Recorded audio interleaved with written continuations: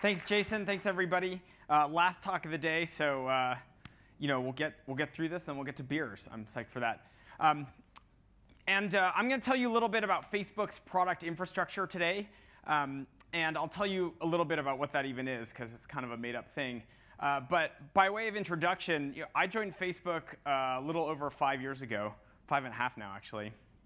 And I joined after my startup, which was called ShareGrove, pretty much failed. I managed to sell it to Facebook, but I did a lot of things wrong with this startup. And part of what I want to tell you about today is kind of some of the things I've learned that I did wrong. I didn't know at the time by working at Facebook, and things that I've learned about product development. I think of myself mostly as a product developer, even though now my role is mostly as a manager of this team called product infrastructure. And Facebook product infrastructure is responsible for some of these open source technologies that you may have heard of. I just put a few of them up here. React, I think a lot of people have heard of. Flux is this architectural pattern that has been referenced a few times at this conference. You can look it up. GraphQL is something very new that we put out there that we use internally. Product infrastructure is also responsible for some lower level stuff. You may have seen the JavaScript typing library Flow. We have worked on the internal application layer, which we write in a variant of PHP we call Hack. There's some low-level mobile infrastructure, and then a lot of the UI, sort of centralized UI component work happens on product infrastructure as well. And I'm not going to tell you too much about those technologies today, because I know not everybody works on mobile, and not everybody works on the front end, and not everybody here even considers himself a product developer, I would guess. A lot of back-end people here. Instead, what I want to tell you about today is the environment at Facebook, especially the product development environment, and why product infrastructure kind of works at Facebook, and sort of the counterpoint that it provides against the very effective mainline product development track at Facebook. And at the end of that, after I describe a lot about how product works, I want to talk a little bit about infrastructure and what I think that is. And it gets a little weird from that point on. So I hope you'll come with me on kind of a journey here. But let's start with things that we know and talk a little bit about what software products are. And there's all kinds of software products and products that use software. But in this case, I'm talking mostly about kind of this. Someone mostly sitting at their computer, or especially sitting on their phone and interacting with something that's pretty much a user interface. That's really what we're trying to deliver, right? Is a satisfying user experience in the form of a fluid user interface that kind of meets people's expectations.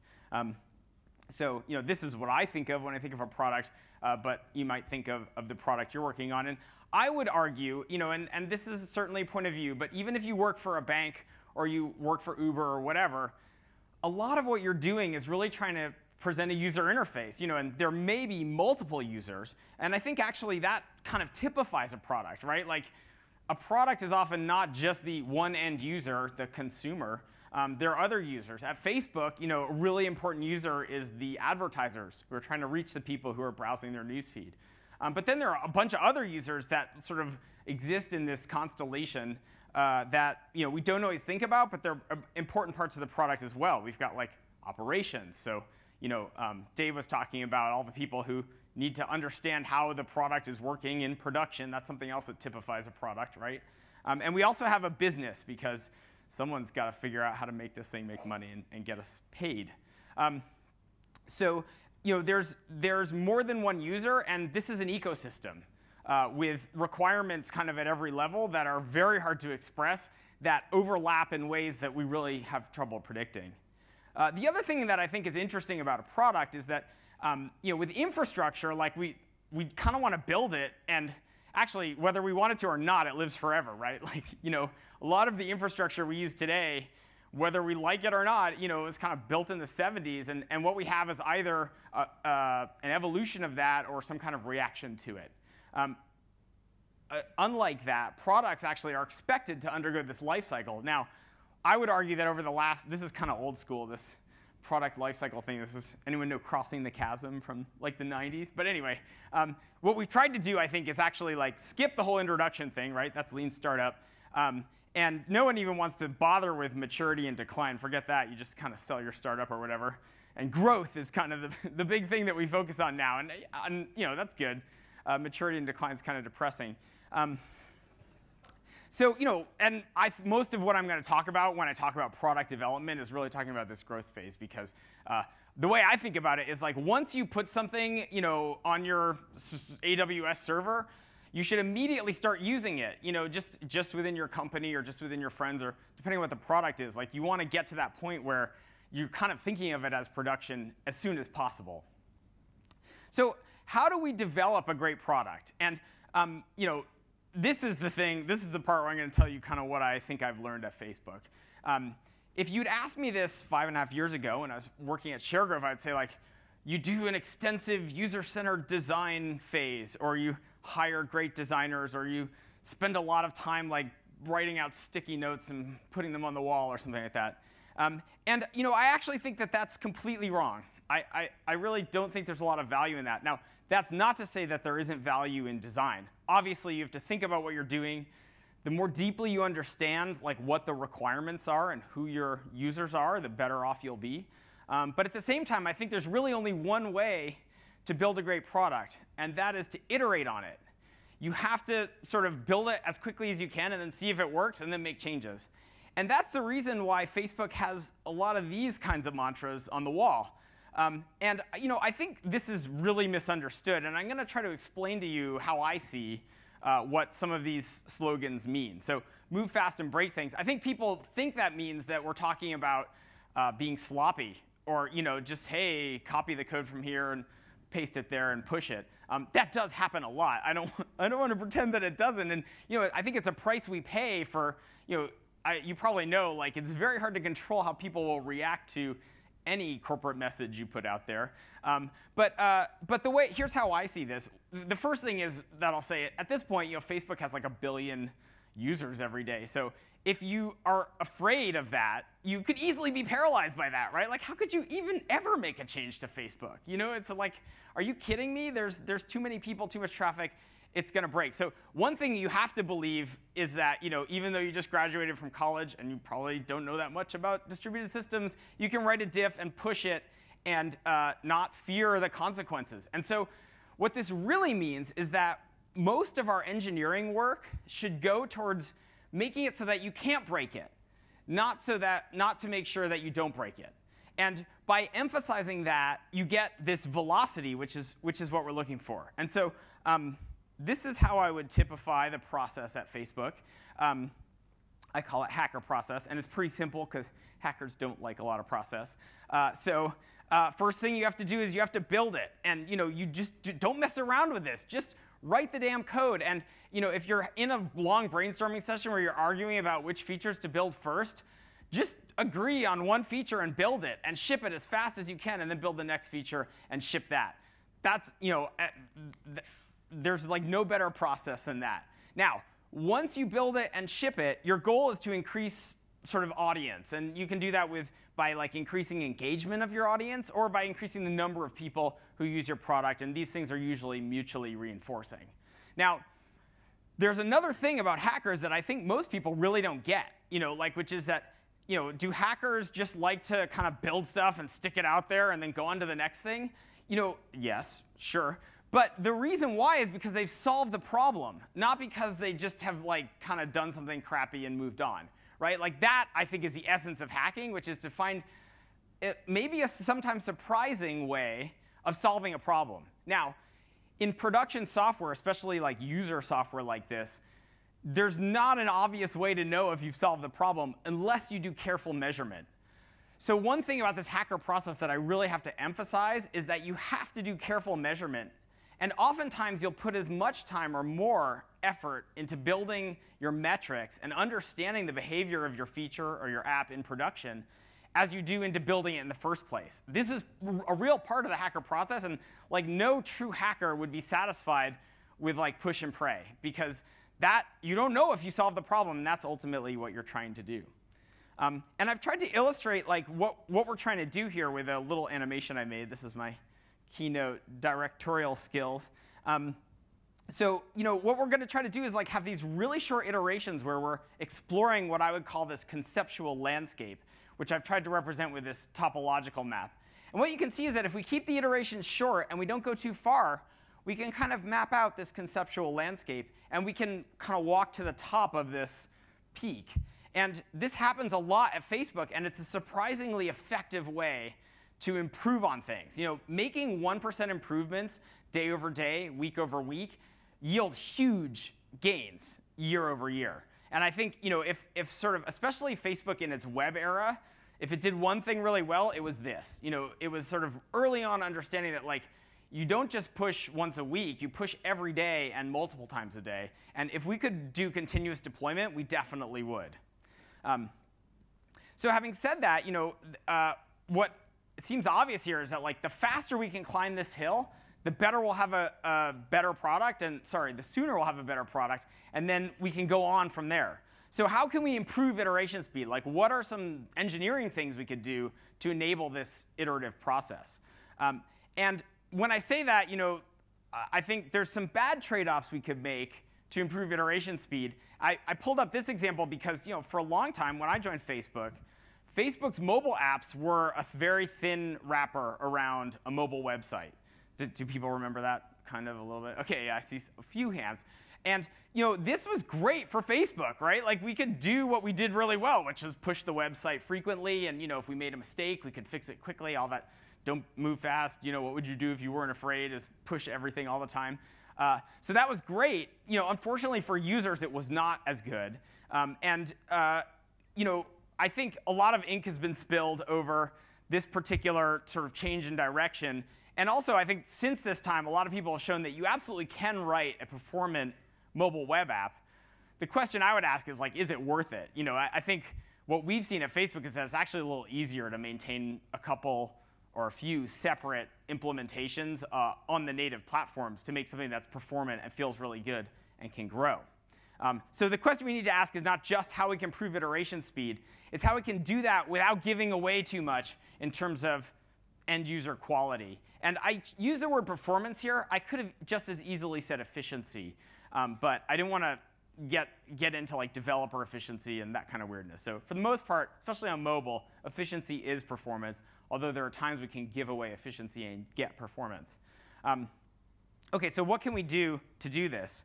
Now I'll tell you what I think is actually the secret weapon that Facebook has. And I would say that if you take one thing away from this talk, this part is the part I want you to take away, because I think you can go back and implement this right away if you haven't done it. Facebook release engineering. So there are no feature development branches at Facebook. There's a cut every week. It goes whether you like it or not. You always commit to master. The culture is write the smallest if you can and commit it. And your code is going to go out every week. Once you commit it, you can't take it back. And then we cut the release branch. Then we can pick some changes into that release branch, hopefully just fixes. But usually, especially if you bribe the pushers with whiskey, you can get a couple logging changes into the release. And then you let it sit there for a couple days right at the end, make sure you don't have any bad crashes, and you ship it. This is a mobile development schedule. For web, it moves a little faster. We cut it every week, and then you can ship updates a few times a day. This is pretty different from the whole microservices thing that you've heard a bunch about. I'm not sure I buy into the microservices thing. I'm happy to talk to anyone about that. I don't have a presentation on that, but it's pretty different, right? Facebook actually has moved towards big monolithic repositories, and we're trying hard to consolidate even further because we think that the advantages for code sharing are really high. Now, this has been presented before. If you haven't ever heard of this or seen it, check it out. Go look at some of the videos we have for Facebook release engineering, and this release process will be explained in more detail. What I don't think we've done a great job of explaining is how this actually can work. Because I tell people about this, and they're like, wait a second, if we just took master every weekend and just tried to ship it, that would be a total cluster. That would never work.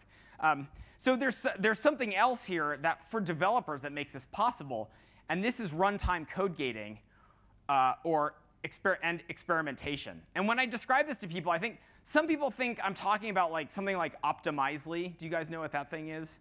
Where you can A/B test different. OK, no one here is an optimizely user. OK, I see someone there. All right, good. So people use experimentation to like test different kinds of copy or different colors for buttons or something like that.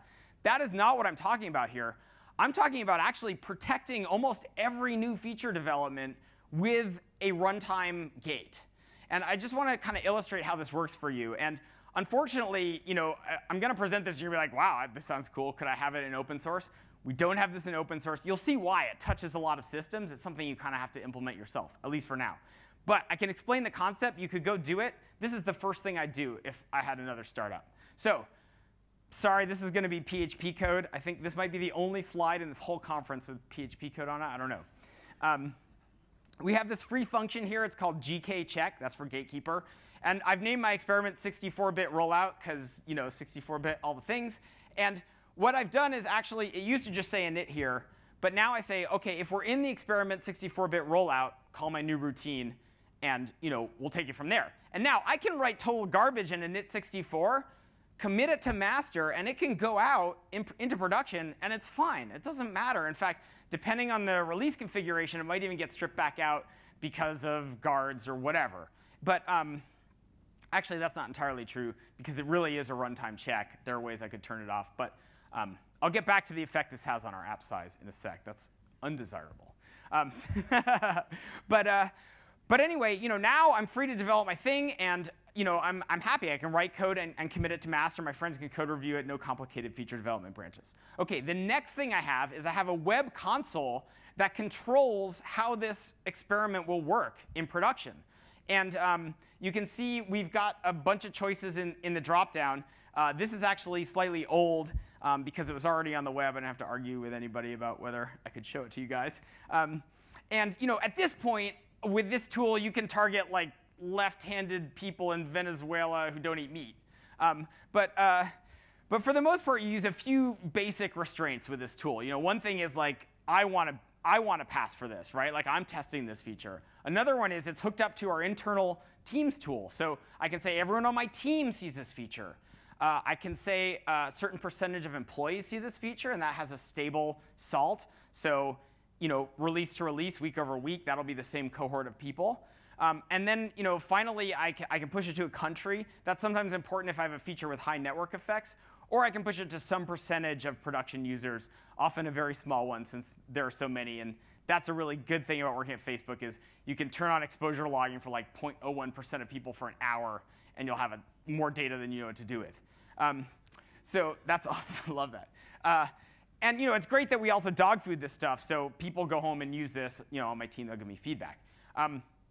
But this way, now I can, again, I shipped my feature already. It's in the release. Now I can turn it on, and invariably, I did something wrong, because that's why I'm a manager now.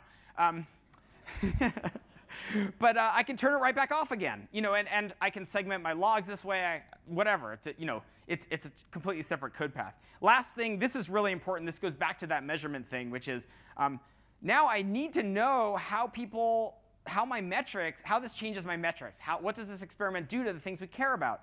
So now this is another web page, a different tool that we have, which will tell me how people in my experiment do on key metrics for the company. And these metrics can be defined by any group.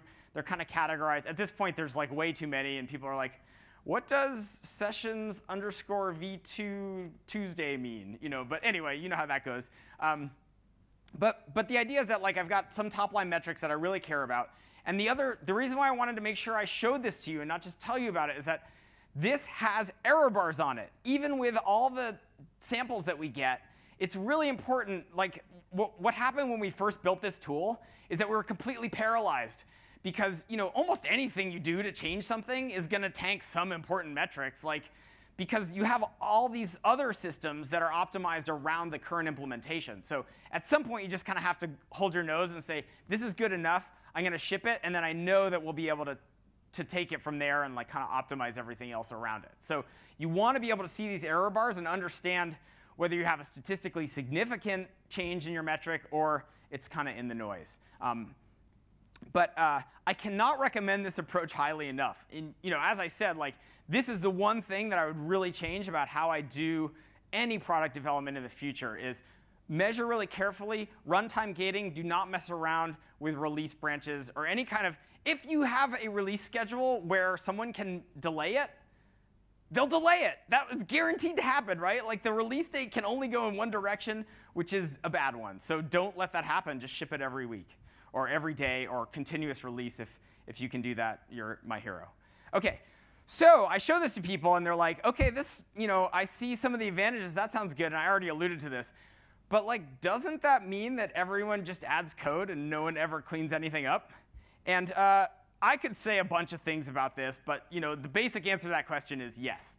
That's pretty much exactly what happens. This is what someone externally did. They took our iOS binary and decompiled it and found that it has 18,000 classes in it. And there are some really embarrassing class names in there. And I'm not, look, I'm going to tell you a bunch of things about what Facebook does. And I think people certainly have misunderstood thinking that I'm saying like I'm proud of this or this is like the one true way or something like that. My argument is that this is effective, and I kind of wish it weren't true, right? I wish that I could stand here and say like, look, software architecture is the most important thing. Having the best, most efficient implementation is the most important thing. But that has really not been my experience. My experience has been that this kind of iterative development is actually how you create this value, because you really don't know what's going to work and what's not going to work.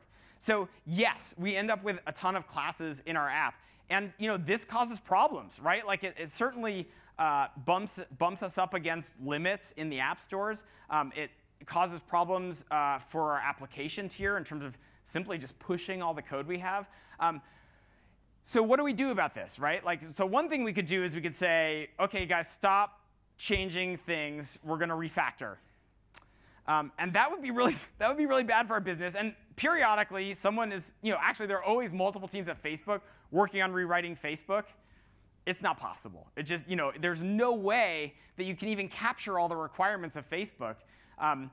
So, I think it's still worthwhile to try, because you find out important things. And actually, usually what you identify is like, OK, we can't rewrite Facebook, but we could rewrite this system and make this sort of improvement. But there's still this tide that, like, kind of tidal wave of crap, like, kind of that's not possible to hold back.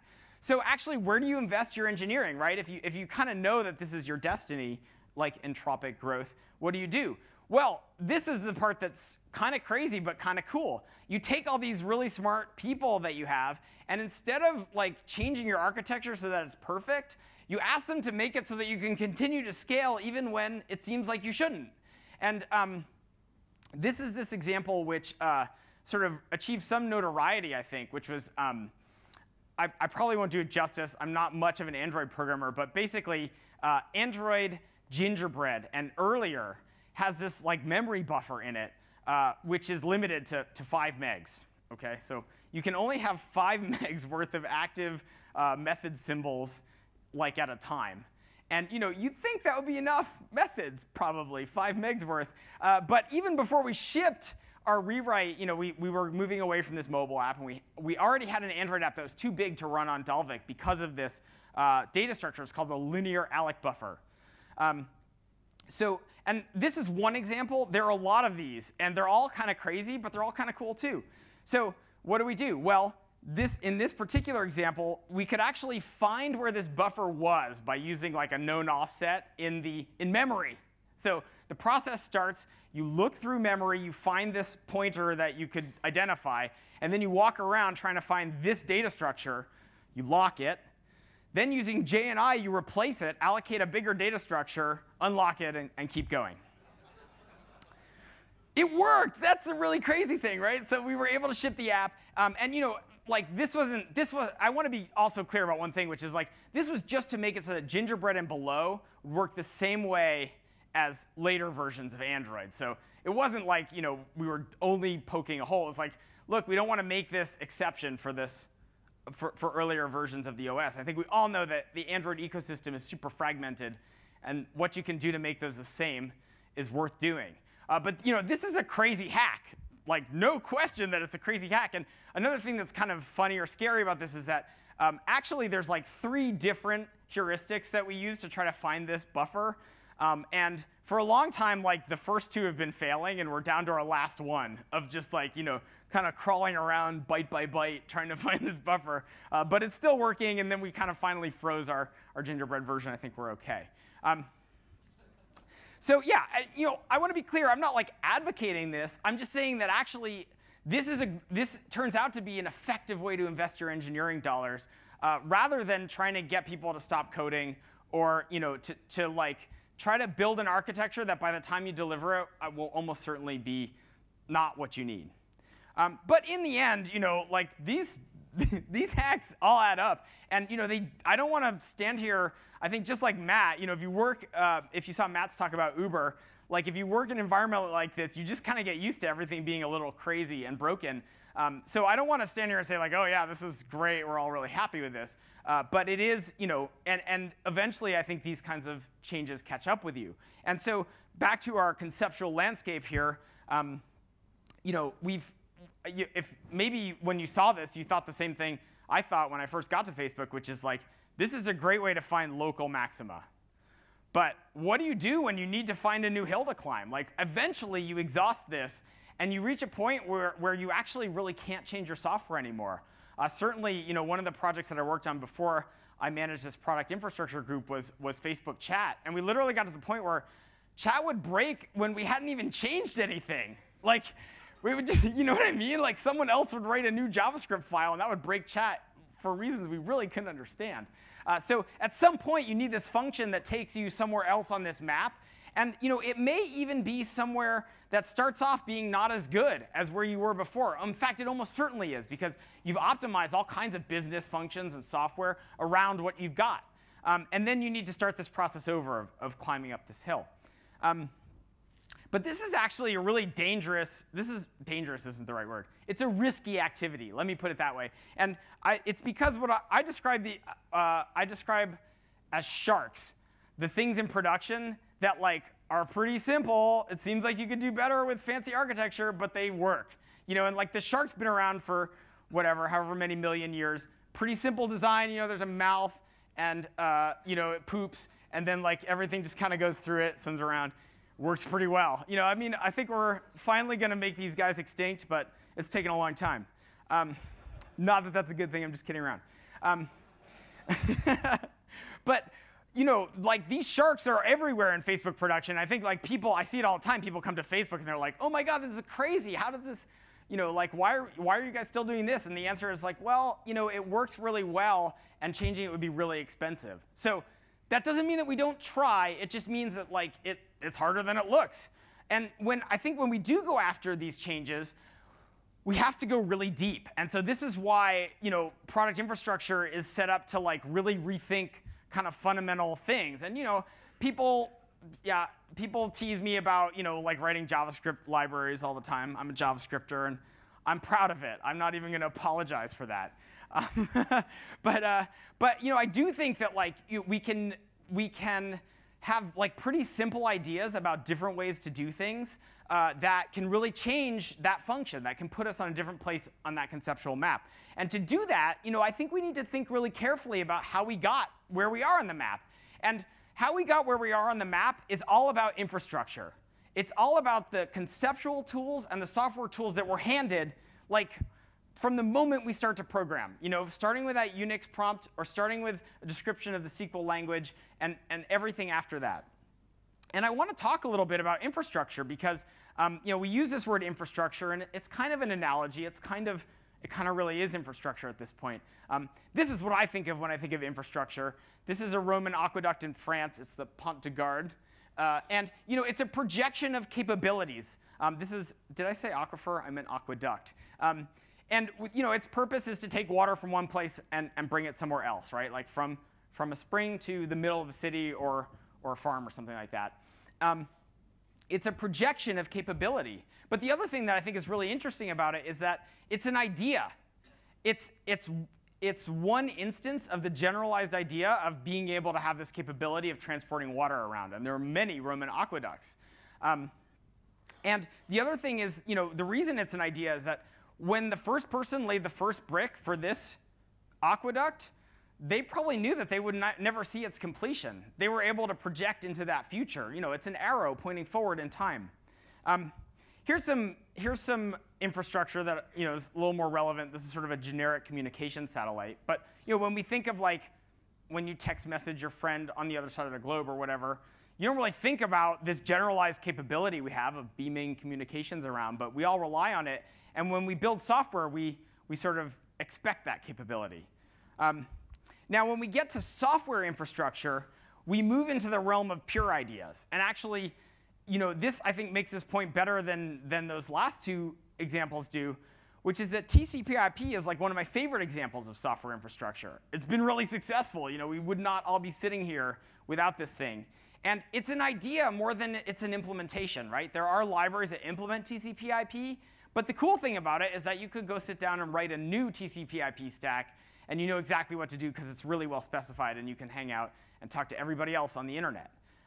So first and foremost, a piece of infrastructure is a shared idea about how we're going to project capabilities forward, even when we don't have them yet. And if we take that as the definition of infrastructure, we have to ask, well, can you have a bad idea? Can you make a mistake in how you think about this thing? And the answer is really clearly yes. There's all these examples. Going back to that Roman aqueduct, it's lined with lead. And people, it seemed like a good idea at the time, right? Which is well, we need to smooth out the water flow, so this is a really good substance for doing that. Archaeologists have shown that the water coming out of that thing was 100 times more contaminated with lead than the surrounding water. So it was very clearly poisoning its citizens, even as it provided for water. So we can make mistakes with this, and this will point us in the wrong direction. Then people go crazy, and they think that the end of times is coming, or who knows what this did to the Roman Empire. Now I'm going to go through a couple examples in software that make me think the end of times is coming. OK, I'm just kidding about that. OK, first example, let's talk about SQL. And I'm not going to go on a big NoSQL rant. I actually really like SQL. I think it makes a ton of sense. And it's really fun to pretend that we're mathematicians and we can do set calculus and stuff. But SQL, the part I want to focus on with SQL is not how we get data out of SQL, but how we think about putting data into SQL. And SQL obviously has insert. Got to have that. But it's also got these update and delete routines, right? We think of the data in SQL as just the data. The data in our database is locked in time to where we are now. So if we have a record, and something changes, we're going to update it. And if we remove that record, we delete it. And this was fine when everybody was using one computer. But now that's not the case at all anymore, right? So this is my SQL replication, but every replication system works like this. You can't, there's no meaning to update or delete in a distributed system. All you can do is tell someone hey, you should go update or delete this when you get this message. And in fact, in a truly distributed system, we may even update or delete the same record, and we have to kind of reconcile that or have an agreement about what we're going to do about that. So SQL is a lie. It can't happen in a distributed system, which almost everything these days is. Now, I'm really happy to see that we're starting to move away from this way of thinking about things. And I think I've seen a bunch of speakers today talk about Apache Kafka and similar kind of log append stores. And I think this is actually a design that works, right? If you delete something, you just write down OK, Adam deleted this record. And you don't show it to the user, but you remember that that's a fact. It can't change. It's immutable. And that matches very well with the way other good parts of our computer systems work. Now, if that's the case, let's go back to SQL for a second, right? So this is actually all fine. My SQL replication works OK. It's not a big deal. If you're Facebook, it definitely causes problems, and we need to get away from that. But here's where the problem comes, right? Infrastructure is a projection. It's a forward arrow. So we take SQL, which is this concept that people understand, and then we say OK, I've got an idea. When you want to talk to a web service, let's kind of mirror that how you do it. Let's use HTTP REST. And you can see REST really closely mirrors SQL, and it kind of has the same idea about how we're going to think about resources. We're going to not just add them, but we'll be able to delete them and change them. And I hope I've made the argument that in a distributed system, these things just don't make that much sense. they match our intuitive notion of how these things might work or how time seems to flow, but it's not really what's happening behind the scenes. And if we give up this match, if we take away these sort of conceptual underpinnings, we have to ask, like, well, what could we do differently? You know, how should this work? And it means that we can kind of cross out this whole thing, right? Like, and people get really mad about this. You know, HTTP REST is the basis of the web, and it's been fine. It's done fine. You know, I think we never really realized this hate OAS. I think that I'm saying it right. This idea of like a semantic web where you could like kind of literally understand human knowledge by writing a web crawler hasn't quite panned out that way. But you know, I think it's time to let this go. And there are a couple of really practical reasons why this doesn't work that well, especially if you're writing a mobile web client. Number one is that you end up overfetching, right? Because like you've defined a resource as everything we know about this person or this cat picture or whatever. And so you can't avoid just getting that unless you add in a lot of stuff to your REST implementation. The other thing about REST that causes real problems is that there aren't lists in REST. Or there are, but they contain a bunch of URIs, which you then need to go back and get each individual item for. And you can work around this, and people will redefine REST so that you can work around these problems. But you know, I'm just sort of talking about like REST as you encounter it in the world, which you know, I think undeniably has problems. And so we went on this process of kind of figuring out what to do about REST. And for a long time, we just had these custom scripts that mobile apps could call, that our web pages could call. Those proved really hard to maintain. And instead, you know, we sort of converged on the specification for something we call GraphQL. And if you haven't seen GraphQL, it's worth a look. It's a query language over graphs that clients use to specify exactly the data they need. And it can do multiple traversals. You know, that's in a nutshell, that's what it is. I've got a link at the end of this presentation. I encourage you to check it out. As I said, I'm not going to go too deep into these implementations and more just tell you about why they exist. Next example I want to touch on really quickly, which is another idea that we inherit from the past. It's a legacy idea that I think we need to re-examine is this model view controller architecture. And if you got a chance to see Ben and Sam's talk, Rethinking MVC, yesterday, they did a better job than I'm going to do of like kind of laying this thing out. But you know, my take is that like model view controller was really about like having a pretty hard to deal with GUI and input device rather than having on click, right? So like if you're reading mouse input from a serial line, yes, definitely let's keep that implementation separate from like how we're going to deal with the records in our system. But GUIs are much more sophisticated than that now. They work at a pretty high level. This kind of separation causes problems because we're holding state in two separate areas. We've got a model which both gives and takes updates, and a view which both gives and takes updates. And that is the definition of a synchronization problem. And this would be pretty bad, certainly hard to deal with. But what really makes it terrible is when you introduce a high latency server into this equation. And now you not only have synchronization on the client, but you have asynchronous synchronization with the server.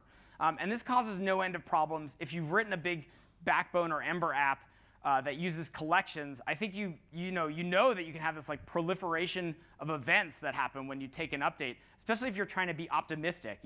If the user hits delete on the client, you just want to make that thing go away before you hear back from the server that it's really gone. And managing those kinds of updates gets really hairy. So at Facebook, we sort of looked at this, and we were having this problem. This wasn't theoretical. This was like, hey, we're no longer able to update our ads app because it's like too hard to think about what's going to change when we change this event handler. So let's not do that. Let's just get rid of that and replace it with something much more functional, where updates flow one way through our system. And this is this architecture pattern that we call Flux. And when people ask me about React, and they sort of, especially with React Native, people are like, that's crazy. You're going to make your mobile apps better by running JavaScript. I think that's all, that may be crazy. We'll see. But I think what we've shown is that this is a good architecture, whether you buy into React and JavaScript or not. This is a good way to design your UI as a functional transformation between your model layer and your view. Almost done here. So if you're me and like I like to get weird. Oh, sorry. I botched the reveal. OK, so I picked two examples of our product infrastructure, these two particular ones, even though they seem really disparate, because they both exemplify something related. And I think this is actually really interesting, which is that the reason why I think we need to question SQL is because there's this log-based stream at the heart of our distributed systems. And the interesting thing to me is that there's a log-based stream at the heart of Flux as well. What we've done here is we use this dispatcher, if you look at the Flux documentation, to choke the updates we take into the system into a single stream of messages. And by doing that, we can make it easier to reason about the state of our application, easier to test. Now, why are streams so powerful? Why does that work in these different domains? And I have an answer to this question. I promised you it would get a little weird. Come with me. We're almost done. And we can have a beer and talk about it. What I think is missing, and what I think product infrastructure at Facebook represents, is a third actor in the system. So I described to you product development, which really comes at things from the point of view of the user and user requirements. And I also described infrastructure, which comes from things from the point of view of capabilities and projecting these capabilities forward. But what's missing is the people who make the app, all the people who work on this application and have different concerns and roles. And I think this goes really deep. I think this actually goes down to the bottom of how we think and how we understand time. The first person to really ask this question about how do I perceive time and how do I react to the world that I see around me was René Descartes. Not the first person, actually. Plato and Aristotle did a bunch of this, but I decided not to go back that far. And Descartes actually had this idea that there's a guy in your brain, like a homunculus, kind of perceiving the stimuli around you and turning that into reality. That this is your sort of spiritual self that's disconnected from your body. And this kind of conception is remarkably, if you think about how you think about who's in here, this is a remarkably powerful mental model, even though we can sort of show that it has problems with it, right? One thing that we know is that the senses from your different sense organs arrive in your brain with different delays. And yet we don't perceive these delays, even though they are perceptible. And the reason is that we assemble a notion of time that's really coherent, even though that's not actually what's happening. And there's this sort of new theory of consciousness, relatively new. We're talking 80s. There's this very modest book called Consciousness Explained. It's by Daniel Dennett. I really like it. But it doesn't really explain consciousness. But it does, I think, advance the state of the art. And one thing that he talks about is this idea that, you're kind of constantly revising your notion of what's happening right now. You're projecting a little into the future and revising a little bit in the past to create this, pretty, it really feels like I'm here talking to all you guys and you're looking at me and stuff like that. Who knows what's really happening, though? And if you look at this diagram, which is taken right out of one of these texts, this is a log-based stream. And I think that's exactly kind of what's happening in our heads. So I think I'm just about out of time. But that's all I've got. I encourage you to check out some of the software we've built. I'd love to share a beer with you out there.